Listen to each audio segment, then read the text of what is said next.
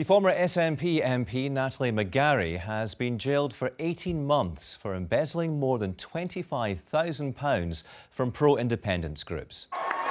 Natalie McGarry, Scottish National Party, 24... In 2015, Natalie McGarry was elected SNP MP for Glasgow East. Natalie McGarry.